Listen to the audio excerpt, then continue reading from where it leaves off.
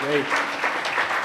Great. It's, I guess it's probably my third interdisciplinary seminar that I was giving. Kind of every 3 years I come back to check in again as work accumulate, and it's always absolutely wonderful to be here. The first two invitations were through Walid Rad, who is teaching here, and now I'm absolutely delighted that Leslie and Omar invited me. And indeed, this is a kind of an ongoing conversation that also coincided with the launch of the book,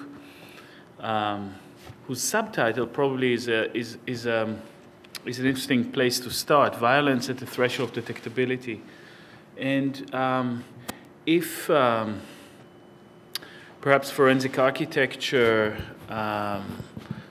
was presented here before, the sort of the I think that the last time I was here, although I'm sure it's kind of in my mind, it's a continuity, but obviously the only continuous thing is probably the walls and the space here. But never mind, I'll speak back to the institution. I explained, or I traced the way in which architecture became for me a certain optical device to try to interrogate political and military processes. I was speaking about the way in which, as a kind of young man, as a student, I was asked at the time by a human rights organization in Israel to help them write what has become later the first human rights report that tried to incriminate architects and planners for what we called at the time crimes committed on the drawing board. The lines tracing not the fact, and we were looking at Israel's colonial project in the West Bank, in Gaza, but also inside Israel itself, something that exhibits somehow similar patterns, although under different juridical framework. We were trying to identify the way in which the architectural profession itself has been militarized, and as it has been militarized, where violation could actually exist in not only accepting a commission within a situation that is illegal, immoral, colonial situation, but really how the crime can be transferred into an architectural language, how a line could be drawn on a map, and that line itself would be used to exercise violence, to cut communities apart, to surround, to shrink the Palestinian habitat, the place where cities and towns and villages would otherwise inhabit, in order to participate in a policy of, or continuation of the policy of ethnic cleansing in Palestine, architecturally articulated in the way in which the settlement project was built.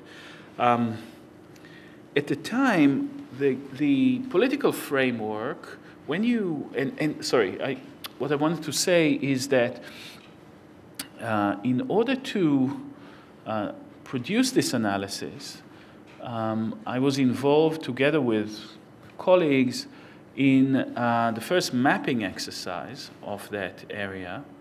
A mapping exercise was undertaken both with aerial photographs, some of them taken by ourselves, flying over the area, but mainly through sort of traveling through the West Bank at the time of what is known here, I think, as the second intifada in the region. It is probably the 6th, 7th, 8th, 12th intifada since the conflict has begun. But at the time, it involved a sort of a cartography of the entire settlement project that tried to trace the actual built realities on the territory of the West Bank. We finished that project in 2002, something strange happened. We were mapping the settlements. It was used as evidence in all sort of forums, international forums and political forums.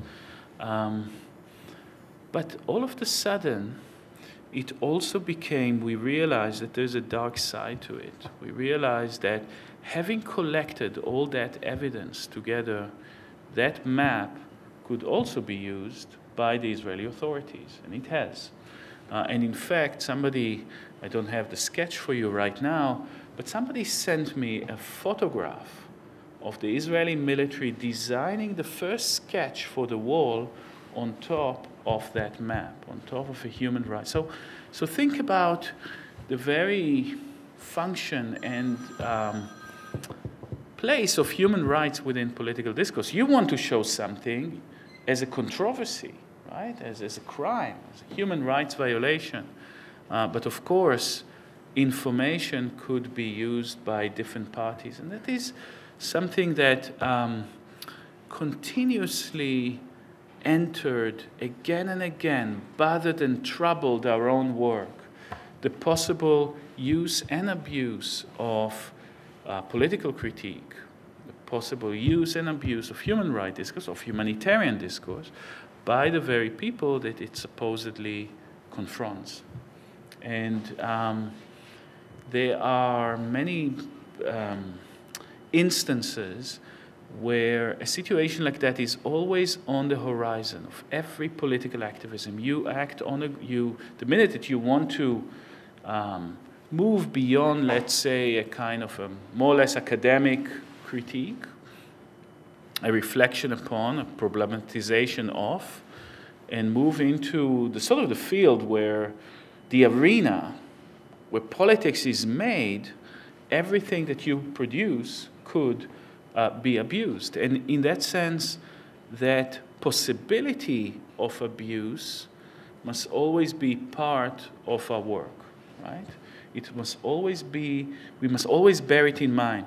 And not always you can avoid it, not always you can predict it, but always it is there as a kind of troubling thought that we carry with us. And I would appreciate, at the end of this talk, questions that would carry that paradox and idea from the very first moment where a human rights document, in fact, a rather potent human rights document, I would say, that map has been, because it has done many other things, but also that possible abuse. A few years later, in 2005, mapping and cartography transformed completely. It was no longer the same practice as we thought of before.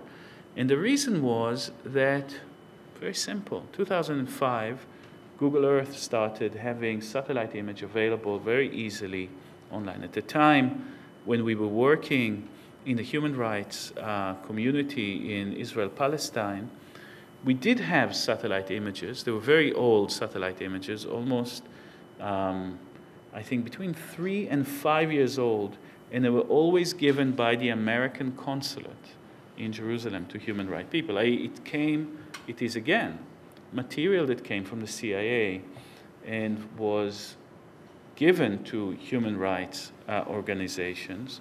The resolution was very bad. It wasn't really workable material.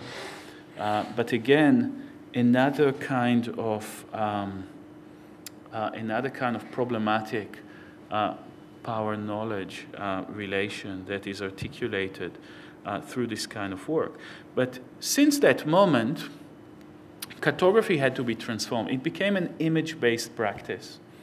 So from analyzing and mapping a slow violence, the slow, encroaching, incremental transformation of a landscape, it's sort of suffocation, taking the air and life out of it in a very sort of slow manner by which every bit of the landscape, trees and roads and bridge and infrastructures, agriculture and industry, was used in a kind of as to kind of suck the air out, if you like, of a lived territory,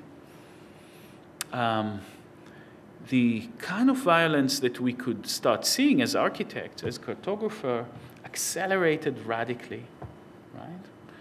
The iterative capacity of satellite images returning to place, theoretically, every 90 minutes, right? This is the orbit time of a satellite, perhaps available every few days apart, allowed us to see another sort of event, not the slow violence, but a kind of instantaneous event of architecture. And architects started, or we started to kind of to think about cartography as an image-based practice, to think about having to understand images, having to understand resolution, having to understand bandwidth, having to understand frame per seconds when social media became available around 2009, especially around our area, where the kind of evidence transformed, the kind of capacity accelerated, and very fast we found ourselves analyzing instances rather than kind of slow, systematic transformations. And then forensic architecture, in fact, as a project, was born very soon after, in 2010, as an attempt. At the beginning, it was more or less an academic attempt. It was a group of us at Goldsmiths, some colleagues and students, PhD students, that kind of started thinking about this changing epistemology, this changing aesthetics, if you like, the entry of film as a kind of a user-generated material into the field, and what architecture could provide within that. Now, everything that you would see today is a reflection upon those questions. Political question, perhaps of resistance, if you like. A technological question to do with images, the qualities of images and what you can do with images. And a kind of an ethical reflection on the role of truth-telling, if you like, within conflict. Another very important element that kind of became apparent in the sort of truth struggle, if you like, about incidents in relation to the Palestine conflict, again, in Gaza, in the West Bank, in what is internationally recognized as Israel, was that it became apparent that violence started to behave like a kind of an entangled thing. It was simultaneously violence, state violence, colonial violence against people and things, the violence that shoots you down and beats you up or destroys your home or orchard or whatever, but simultaneously also violence against the very evidence that violence has at all taken place, right?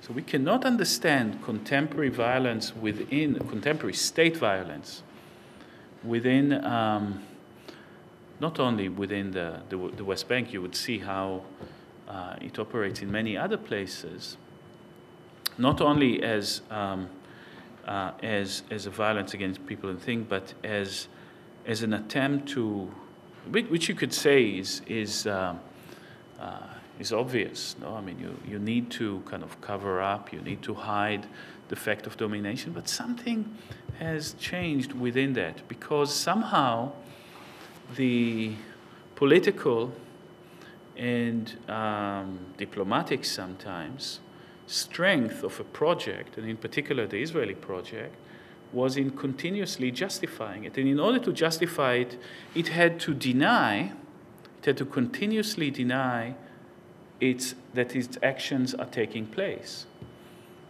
And the denial of a particular incident the denial of a soldier killing a Palestinian kid in a place, is continuous with a general denial that we could see within the Palestinian situation of the very fact of the Nakba, right? Of the very fact that in 1948 there has been an ethnic cleansing project in Palestine.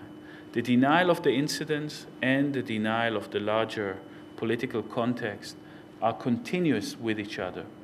So never when one uncover one particular point, one does not only uncover a particular instance of police or military violence, one breaks through a kind of politics that operates as a project of denial. So truth became a certain kind of a field of struggle in there. Again, something that could be abused sometimes, and you would see that also. And another thing that became important, and this is just before I need to kind of like break this lecture apart, just like speak generally now and then show you a series of clips. Another thing that became important, another point that I want to say, is that architecture became relevant in relation now, not in relation simply to the thing, architecture, the building, that enacts the violation, i.e. a building that is built or a settlement that is built in order to, in a way that steals land, in a way that cuts apart the landscape, etc. But architecture becomes the optical device within which we could start to understand particular situations. And what I mean by that is that and now I'm speaking technologically, in an environment saturated by media, saturated by social media and mainstream media, with a lot of images around, architecture is not only a possible way to analyze it, it is the only way. And the reason is that when you have a situation, as I will show you, in which there is an incident and it is caught from multiple perspectives. When I say multiple perspectives, I can, in the project I will show you, 7,000 different perspectives on a day, on a battle, in a particular situation. In order to make sense of it, you need to look at film through architecture, right? You need to see the spatial relation between all those videos. Because the way in which we used to look at social media, for example, police brutality here, right? Killing of black motorists. You would usually have the perpetrator and the victim in those videos that become viral. You would have the perpetrator and the victim in the same frame. You have a story within the frame. But think about it, for every single video that has a perpetrator and a victim in the frame, you would have hundreds of videos that show either only the perpetrator or the victim, or something just before, or something just after, or just capture the sound, or capture something else of it. And those bits of data are simply usually discarded like trash. This is the flotsam, the media flotsam that cannot be, it does not partake in the production of history of an event. And to paste them together, to start composing a truth statement from them requires space, requires architecture. And again, another point that you would see in a second when I start showing you those stories is that I lost my train of thought. What was it? This other thing I wanted to say. Yeah. Okay. So, yes, I remembered what I wanted to say. So, in forensics, in dealing, in keeping, when we have our files and we need to finally submit them, or at least if we don't submit them to court, to keep them for a process, a potential trial yet to come, perhaps an international criminal trial of a particular situation, or indeed if we are partaking in a legal process now. The one thing that is very important in dealing with images is never to cut those videos, right? So if we think about the composition, the filmic composition of images, organized through the act of montage, right? Montage, or dialectic montage, as the kind of the building block of political cinema since Eisenstein. Cut, connect, create, shrink and fold space through it. That relation to images, that political relation between images, need to be organized very differently. So from the linear montage to the spatial navigation, the idea of navigating between images, between films that are held in their totality, in their full duration, right? The viewer moves from one video to the other within a virtual space. Each one of those videos are continuous and but could be seen through and within the architectural model, okay?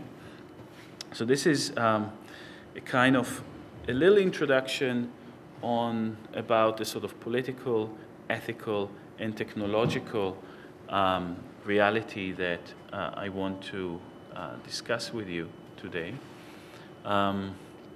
Maybe the best way, the best, easiest kind of example to start with would be the investigation we have done in Gaza in 2014, in the summer of 2014, when Israel has attacked the Gaza Strip. And we were working with Amnesty International from the beginning of the analysis. Amnesty has asked us to follow the conflict as it evolved, and we were asking, together with Amnesty, to enter into Gaza, because this is what any researcher would do, wanting to experience what is taking place there. Part, of course, of every investigation that we have is not only the issues of availability of images, and etc., but the state attempt to block and to reduce our capacity to investigate. So obviously Amnesty, all the journalists that were locked outside, that were not yet in Gaza at the time, were not allowed in. We were not allowed in, although one of our members did come in and out twice. But we wanted to undertake our investigation really from the evidence produced by people there in Gaza on their own terms. So there's been sequences of bombings of Gaza really since the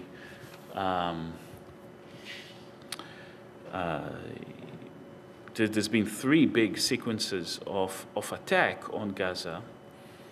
But in this time, in 2014, the kind of media reality was changing, because people had the level of penetration of internet and mobile phones was such that a lot more data was made available publicly.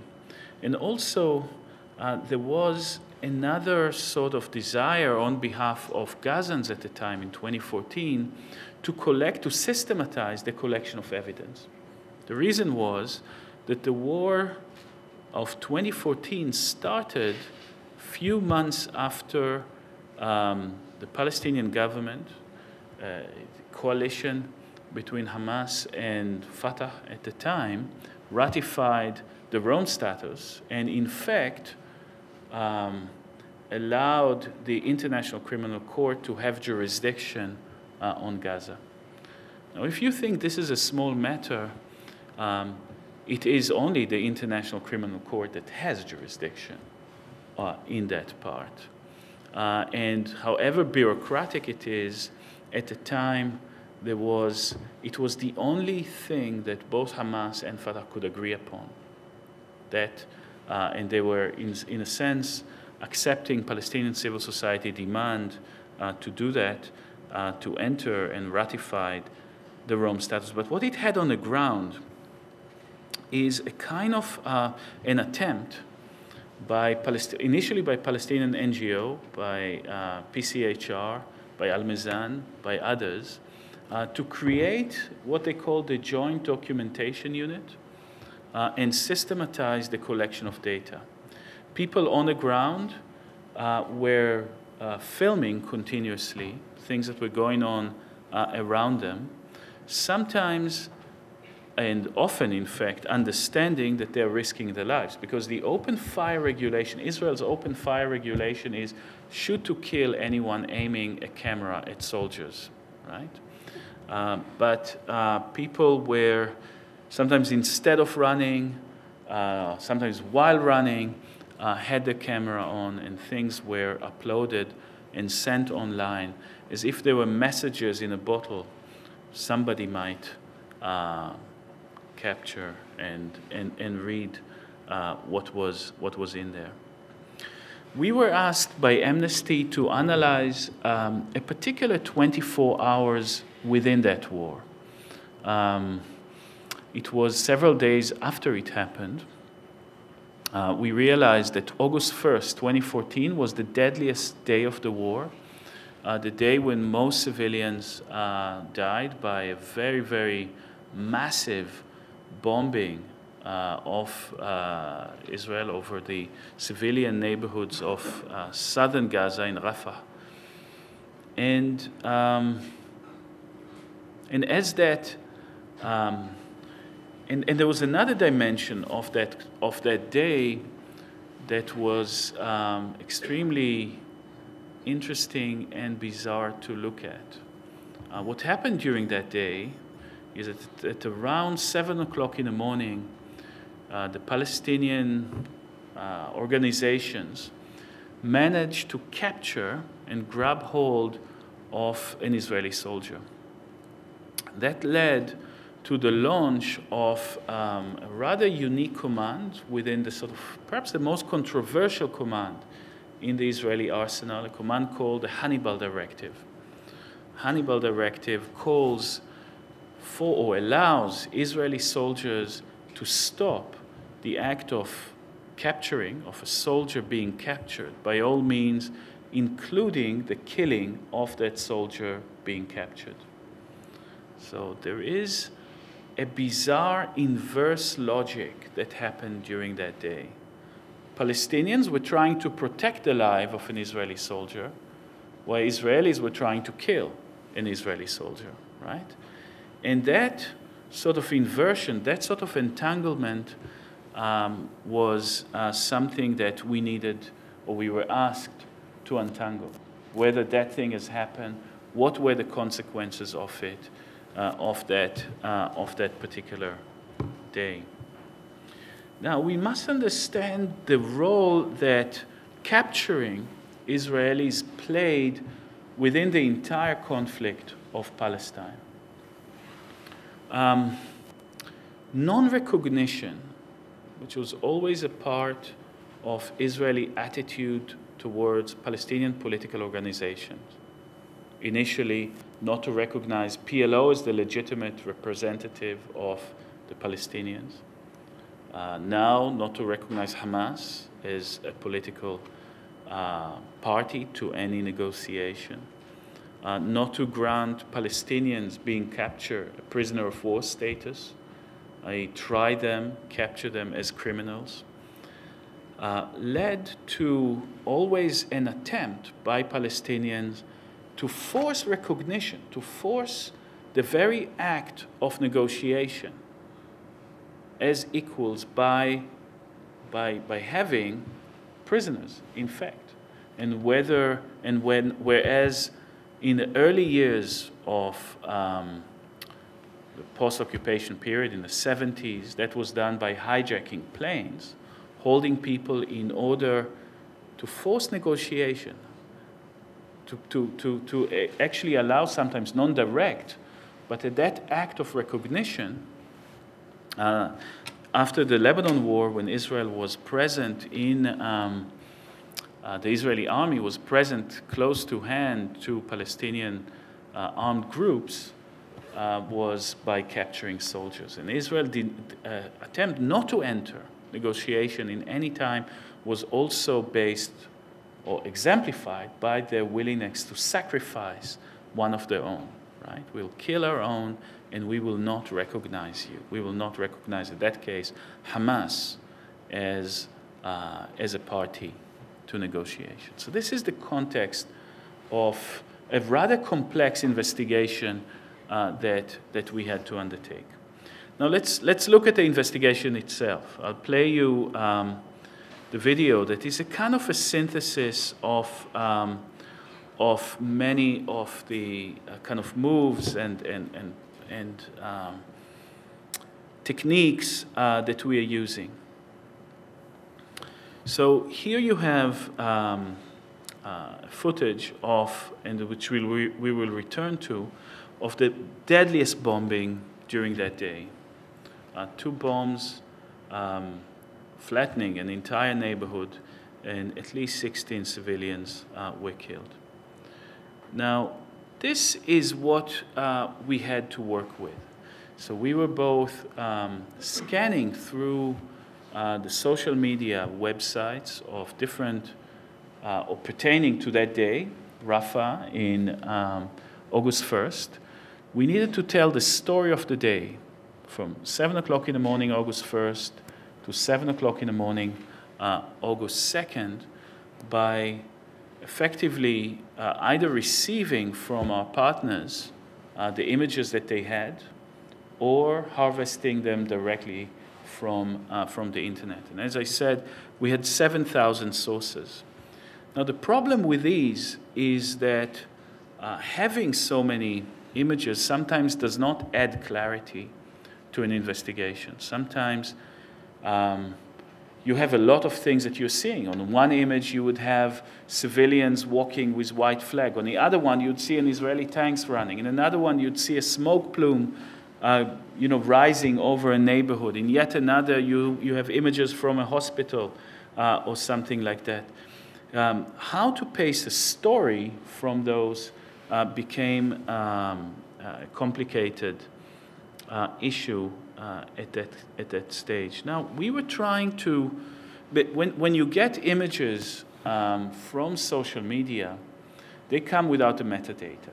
Metadata would tell you otherwise where and when every image was taken. So we had to do that in an analog fashion. We had to actually start looking for the places, or ask our friends in Gaza over different means of communication to tell us where they were, but a lot of those were rather complicated to find. And at the time, we were looking through shadows. We were actually doing a kind of a shadow analysis and trying to recreate the time of each incident.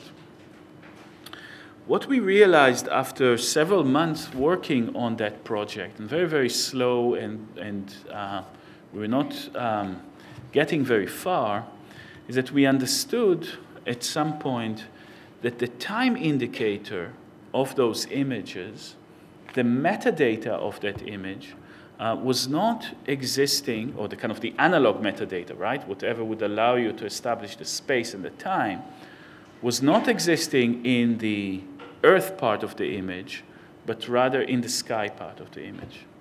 That the clouds, or the bomb clouds over Gaza, provided for us the physical clocks within which we could start synchronizing the incidents. So we started to become very, very tuned to clouds. The bomb clouds, their form, their duration, and try to actually start mapping the sort of war meteorology, if you like, of it. So here is a kind of an example where we were taking 3 images. One is from CBS. One is on the left is actually, it says here, Resistance Press. So that is from Hamas. That is somewhere from the internet. And we are able to, or we think, we are seeing the same bomb cloud in those 3, which would mean those 3 images are synchronized. So you need to go through sort of a very careful process of looking as precisely as you can at the architecture of the cloud and finding the moment of synchronization and verify it and saying, okay, now we have it at the same time. Now start another process that is called geolocation, that is very familiar now in open source investigation. In that case, just very technically, you could see a football stadium here in the foreground, and you could see here a water tower at the back, and we could find a water tower here. That's the water tower.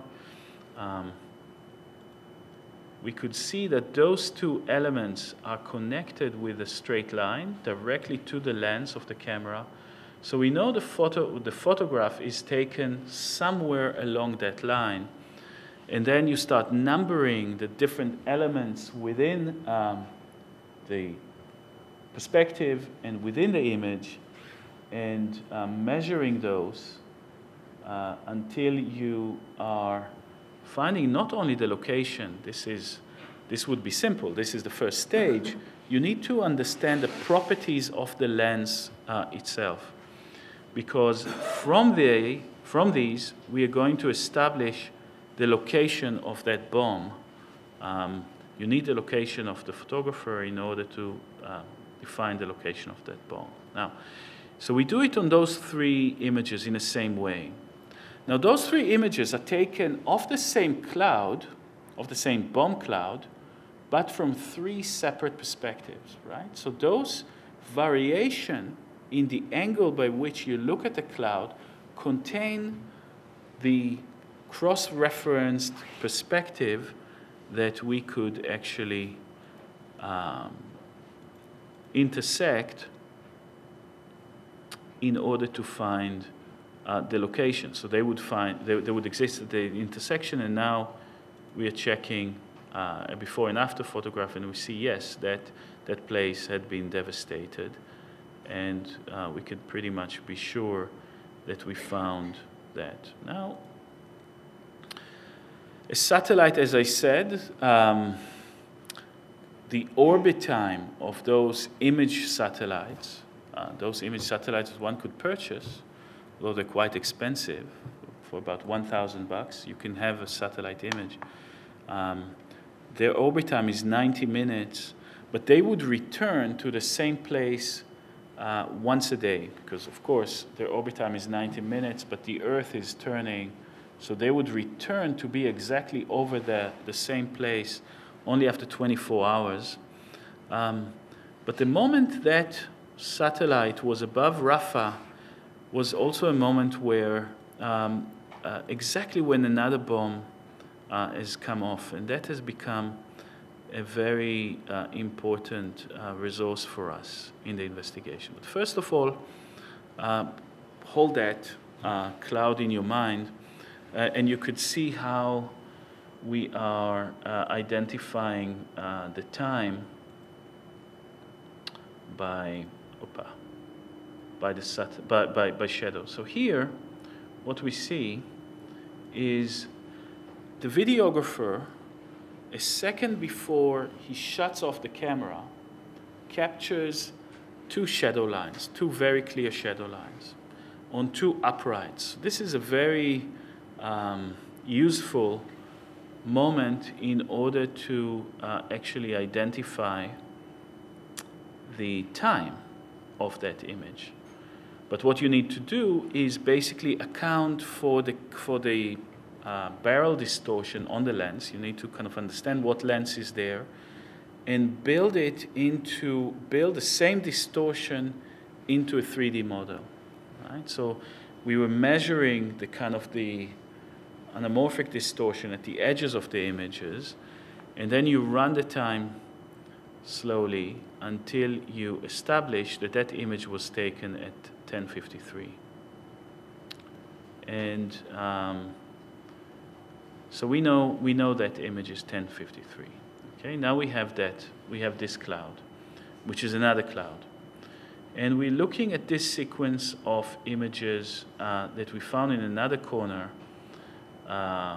This set of images was actually sent to us, but as you see, the metadata on these images would come up now and would show you 23:56 or 36 just before midnight, and these are obviously not just before midnight. So we need to correct, although the time gaps between all those images exist because they have metadata, so we know those distances in time, but we don't know, we cannot anchor it. So what we're doing here, in fact, is looking if we can find the image on elevation, what architects call elevation, a kind of like a front view, the same image that is here on the satellite, and then because the satellite has a metadata, and we found this very same moment, we can now create a kind of Rosetta Stone, if you like, of cloud shape versus digital time. So now all those clouds are timed, and whenever we would see that cloud again, we would know what time it is on other images. And then what we're able to do is start constructing a timeline by looking carefully at the clouds. So obviously, cloud mapping is something that existed as a challenge all throughout the kind of the modern history of painting, if you like, from early Renaissance to the 19th century. Painters and etchers were kind of concerned with that, with a cloud as a sort of an unrepresentable object. It was obviously moving faster than the hand of the painter to capture it. And therefore, all sort of techniques to map the sky started to develop from Brunelleschi to John Ruskin, various sort of grids and attempts to map the sky that we were using, and I don't have them here because I don't have the presentation, but they were very useful for us. Also, something that is very important when speaking about bomb clouds is to understand what they are. A bomb cloud is composed, the materiality of the bomb cloud is in fact everything that the building was. If you kind of calculate and break up what makes the bomb cloud, it is mainly about 80% of it is concrete, about 7% of it is plaster, then you have diminishing percentages, depending on the house, of glass, of wood, of cloth, of the drugs and things you would have in the house. All of those got pulverized by the bomb, sometimes human remain that are collected together and hanging over a situation as a kind of architecture in gaseous form, right? That is simultaneously a grave and a building. So those, if you look at it, when you study it, you study the sort of the temporary amorphous architecture of the cloud versus the hard architecture of the ground. And so now here, when we have established the time by looking at the sky, when the clouds allowed us to sync up the battle, we're able now to invert the vision and start looking at the ground, at what's happening on the ground, because this is what is interesting. What is happening to the civilian? What is the situation with that I mentioned to you before with the soldier that the Palestinians try to protect and the Israelis to kill? Obviously, all around the hospitals, here you see an image of a bombing right next to a hospital that is, again, located as a combination of a model and an image. The model is what allows us to navigate between one photograph and the other and to compose it. This is what we call the architectural image complex. Architecture and the model is really the only way to make sense, to move between those images when you have so many different sequences. Now, something else that we saw when we were looking very carefully at the cloud, we noticed another element in the image that we haven't previously analyzed, and this was we could see a lot of ammunition falling. So a video like that of 25 frames a second, when you look at it frame by frame, when you study frame by frame, you actually could see the bomb splinters of a second before it falls and hits the ground. We know that this bomb is going to kill those 16 civilians that I mentioned before. You want more than anything else to have it stuck there, frozen there before falling onto the ground. But the question, having identified them, in fact, you see here two images. This is simply the interlacing of the way that video works. You have two 25th of a second interlaced. So you have one bomb. You see the kind of the horizontal lines, perhaps you can see, that divides it. And the other one is 25th of a second away. It's the same bomb, 25th of a second away from the first one. But you have somehow its size, and our lawyers and partners at Amnesty asked us to confirm how big it is, what bomb it is. Can you actually measure it in the air? Again, we needed to build the image into the model. So now you have the image actually spread and broken into the architectural model. But having located the plane where the bombs are within the model, allow us to measure that plane, and we know it is 150 meters, as you can see here, 150 meters, and place a grid behind the bombs, and then actually measure them and figure out they are about 3.6 meter in size, go to the catalog and actually identify the bomb itself, something which would allow any form of sort of supply chain activism to operate. Now, the clouds themselves, as you see here, are the means of navigating between one image and the next. And having worked also with fluid dynamics, you start understanding how, if you catch a cloud at two different positions, what it is doing somehow in between. But these are the anchors around which this entire reconstruction revolves. But these are also anchors of memory, and they allow, in fact, the testimonies of the people that we were able to interview were also organized according to those clouds.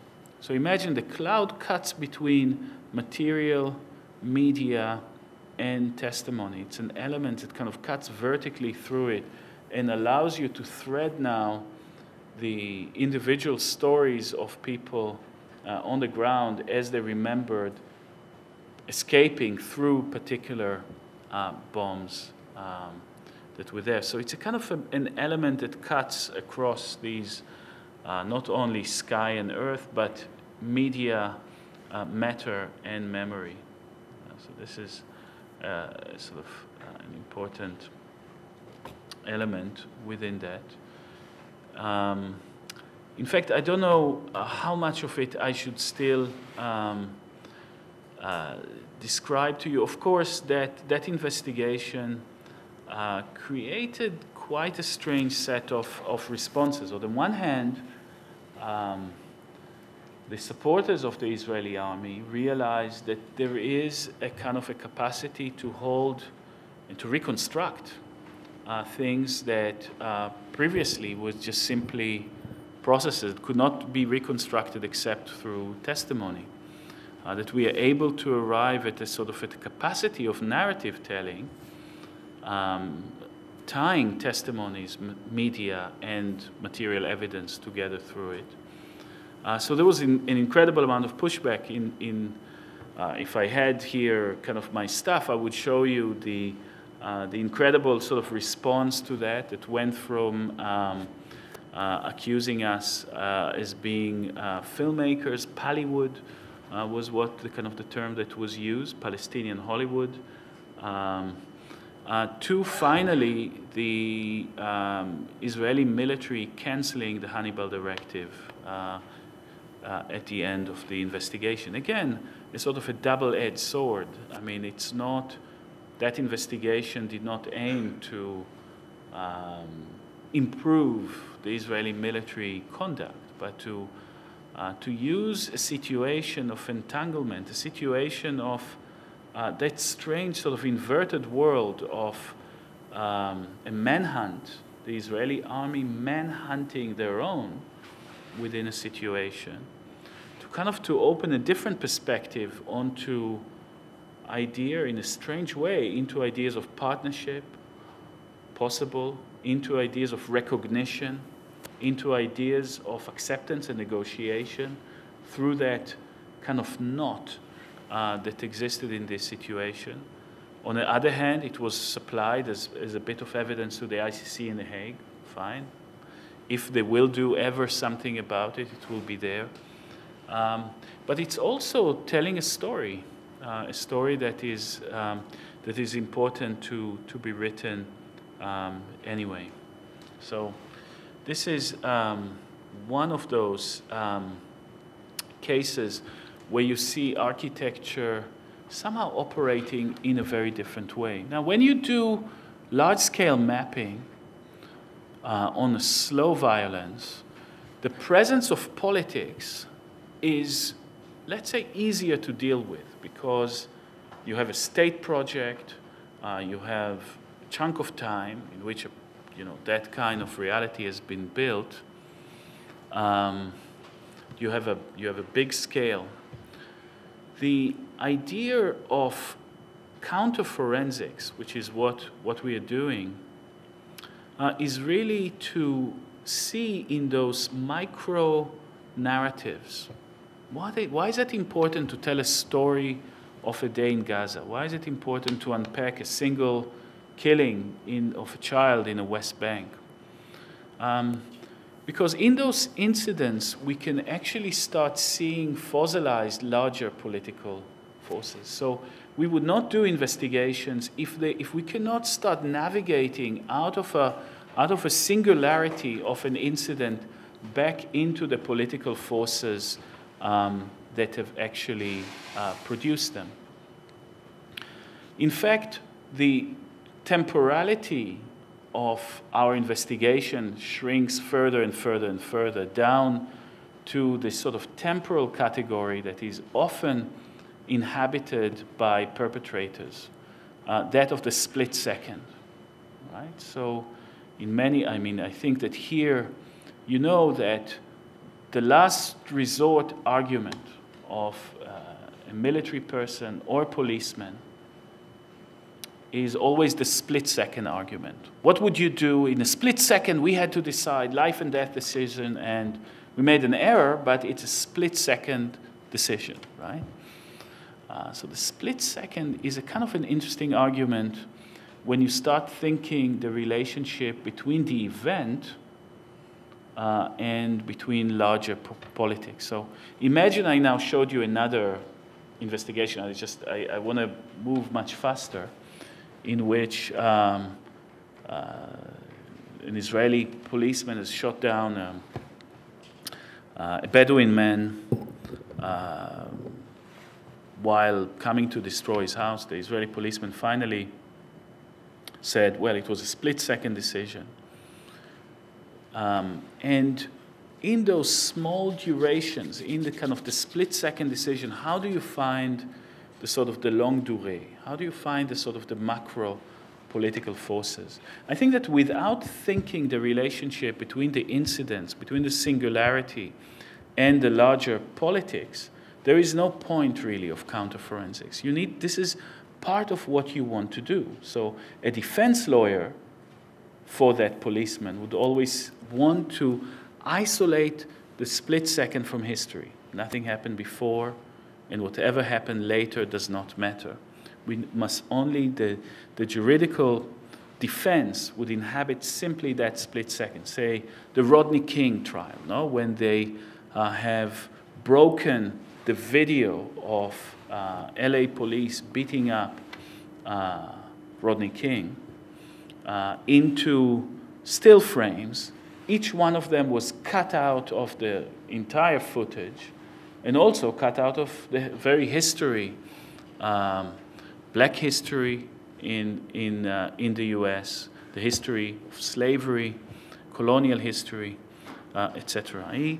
Defense would always shrink the temporariness of forensics, and counter-forensics would always need to start from the incident and pull out the historical threads.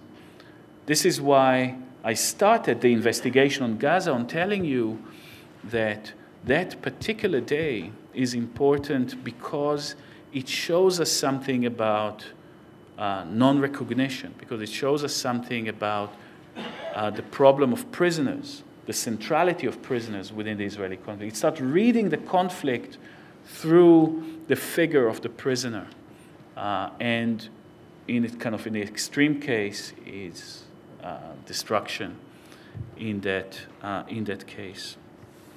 In the split second, how do you locate the incident within the larger history? How do you pull out those threads? Very often when we come across, when we arrive at a point, we arrived at it twice in two separate investigations, when the Israeli army was telling us it was a split-second decision to do that, we started to think rather carefully about what does this idea of the split second means. It means, obviously, it's a self-defense argument, right? You say that the only way to defend myself as a policeman, as a soldier, would be to shoot at a situation of grave danger, right? It's a kind of violence, in a way it is argued by defense lawyers, a kind of argument, a kind of violence that has no calculation, right? I mean, violence, state violence, usually it's a kind of violence that presents itself as a calculation, no? More or less proportionality, balances, etc. It's a kind of a moment where calculation, the split second, is a duration when calculation is impossible, i.e., when the certain subjectivity of the policeman, of the soldier, is simply not emptied out. It's a kind of the moment of muscle memory, the moment of an animal moment rather than a human moment, right? A moment of instinct rather than that. But paradoxically, within that instinct, precisely within that instinct, you see the because rather than in a calculation, by thinking about the instinct, about what it is that would make a white policeman in the US have an instinct to shoot a black person, what goes into the production of that instinct, how the long history, again, of slavery, the long history of of political relations to black communities in the US is actually somehow could be identified precisely within the split second. No? So it is through the small scale that the kind of the large historical political context is becoming manifested. So, okay, so this was one case. I want to speak perhaps about another type of engagement that we had in a project that exists in a situation where where you do not have images. Oh, 5 minutes, that's it. Oh, wow. Okay. Why not? So I spoke about situation when you almost have too many images, too much data, and try to make sense of it. We were again asked by Amnesty International to help them in an investigation, to undertake an investigation into a place that was known to be the worst torture chamber of the Assad regime. The prison of Saydnaya, a prison that only victims and perpetrators have seen. So there's been no journalist allowed in there. There's been no ICRC visits, Red Cross visits, or human rights organizations that were there. A process that could only exist within memory. The problem and the context of this project were 5 survivors of this prison that managed to make their way outside of Syria. 5 of the very few survivors of Saydnaya who wanted to undertake that project, who wanted to give testimony, and often within the context of testimonies of victims, you have situations when testimony of the worst kind of memories, the worst experience that people have undergone is very hard to attain. Think about that. Many, in a human rights context, often testimony would recount the worst moment somebody has lived through. The closer you get to the essence of testimony, the more it becomes obfuscated through all sort of mechanism of filtering, repetition, and lacunae. And the process that we have already undertaken previously in relation to other investigations was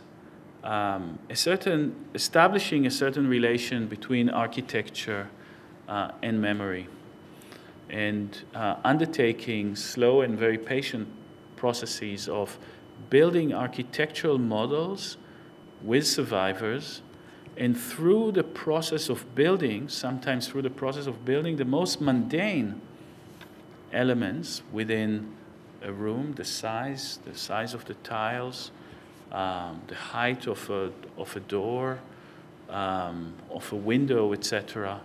Memories that were otherwise repressed are returned to. So the process of model building, again, is double-sided. Simultaneously, one builds a model, an architectural model representing that space from memory, but the process of architectural building also construct memory itself. So it's not, those two trajectories go back and feed each other. The problem in Saydnaya was that the prisoners were led blindfolded. When they were in the room and the door opened, they had to press their hands against their eyes. They've hardly seen anything. They were kept in total darkness otherwise. They were at the limit, at the threshold of their sense of visibility. And also they were not allowed to speak. And when tortured, they were not allowed to shout. So you have a situation where you kind of, the lack of sensory stimuli is so extreme that you're at a space between seeing and hearing. They were communicating in a kind of whispers that are sometimes movement, sometimes, you know, whisper anyway functions as something that is between, at the threshold of both vision and hearing.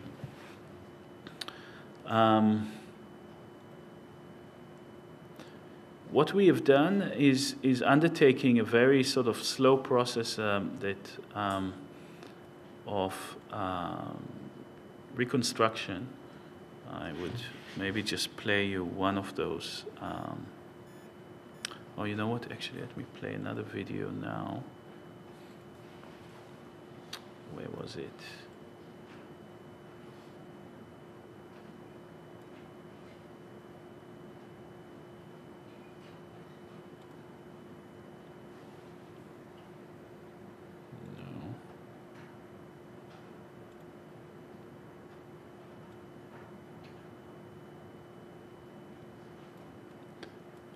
Okay.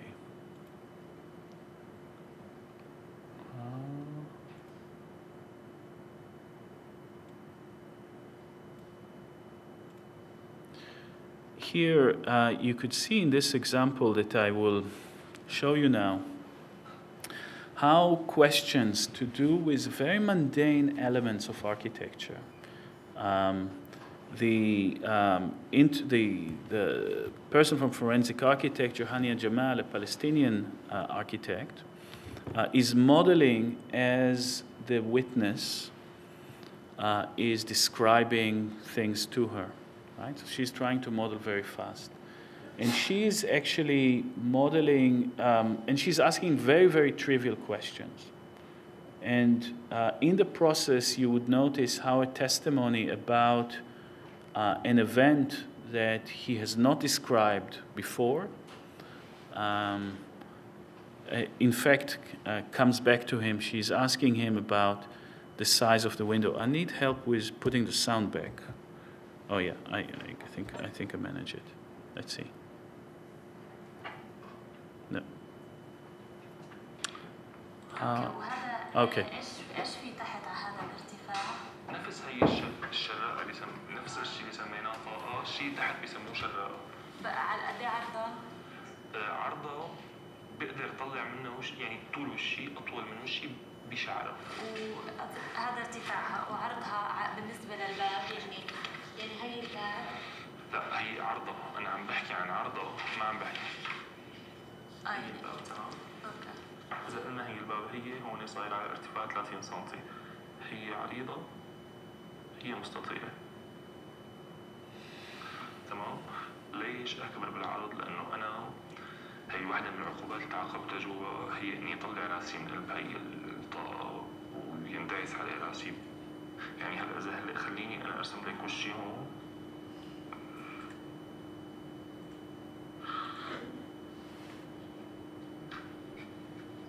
مرة من المرات نحن إجا السجان طلب هيك طلب، قال ليش ما نضيف الزنزانة هون؟ لأنه نحن ما عندنا مواد، نحن عالم جرماني، نحن ما عندنا مي، نحن ما عندنا أي وسيلة لحتى نقدر نضيف الزنزانة. قال لي مدرسك. أنا ما فهمت. قال لي مدرسك. قلت له من وين؟ قال لي مدرسك من هون. أنا قلت لحالي اكذب، قلت له ما بيطلع، هو فعلا راسي بالطول ما بيطلع، قلت له ما بيطلع، قال بالعرض، بيعرف حاله بالعرض بيطلع عرض. فعملت هيك، ففعليا انا وقت عملت هيك راسي بالعرض مرق بالعرض يعني وقت صار العرض تبع راسي هو الطول الطبيعي.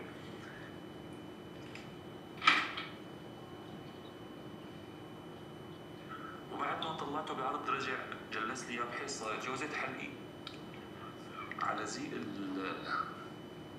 هي هذا الزيت تبع الشراء بيسموه. انا صار راسي برا ونط هيك بكل وزنه نط ودعس على راسي. طبعا انا So again, the sort of the entry into memory is architectural. in that case. And all the renderings that you see here are not a kind of simply a representation of the process, but they're part of a negotiation. They're part of the process of building it at the same time as building the memory and the architecture, i.e. they are kind of vehicles into memory. And I want to just end with this particular testimony where a detainee, a survivor, is starting to describe to us something that we know to be a straight corridor. So by the time working with 5 different detainees, we were able to cross-reference and more or less figure out the architecture of that place. So we knew the corridor he's referring to is straight, but he, well, take a note at how he describes.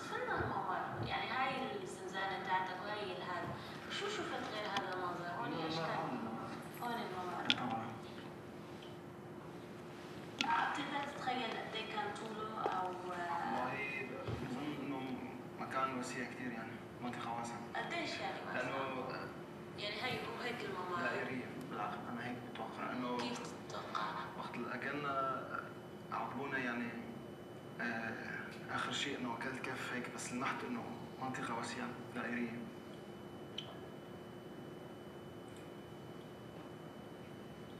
بس الدرج اللي طلعناه يعني كثير أخذوك هيك وجابوك هيك عرفت كيف؟ من كثر الضرب ما تعرف تميز أنت. أنا أتوقع دائري أنه هيك المحطة بتذكر الآن إنه ضربني كاف بس فتحت عيني ما بإيدي.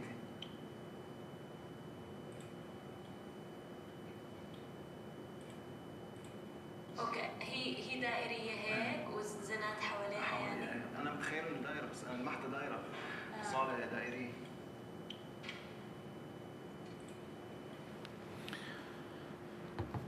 So it's an interesting process when you start collecting the Cartesian errors, if you like, of the description of spaces. And we collected them as very precious moments, and we had several dozens of those descriptions that were not finally replicable within the model. But we realized at some point that those errors are much more informationally laden than the quote-unquote true description of that space, because they contain somehow they contain more. They contain both the architecture of that space and they contain the psychological distortion of it, right? The distortion itself evidenced to a certain extent, more about the conditions of incarceration, the condition of total enclosure that people are existing in, than simply a one-to-one account of things. And I think that, and I know my time is well up, but I wanted to bring to the fore that perhaps idea of what we would otherwise consider unuseful information, those bits of videos that are discarded because they don't show the entire story, those bits of videos that are too blurred to be considered. A blur in itself is extremely useful for any analyst, because the blur is the movement of the photographer. Right? Every photograph that you're looking at records from both sides of the camera. It records the people and things that it's aimed at, and it records back the photographer. So if the photographer is moving, that movement is registered on the image. Right? It records both. So to a certain extent, looking at those blurs is like looking at the blurred memory. It's looking at a certain one-way mirror in which the image of the investigator, the image of the photographer, and the image of the person being photographed are somehow superimposed on each other within those moments. Thank you for listening. you.